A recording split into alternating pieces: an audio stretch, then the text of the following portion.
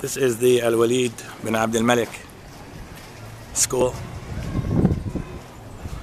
in Al-Firdaus district in Aleppo.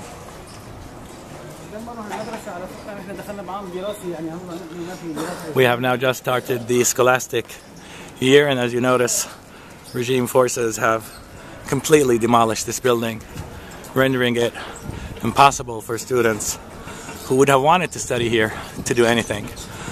I am told that the entire school was inhabited by people displaced from the recent fighting from the districts of Salahuddin and other districts surrounding this area. I'll try to stand up here and show you the rest of the destruction that has ensued. And as you can see, the entire school has been demolished. This is a report for Sham News Network.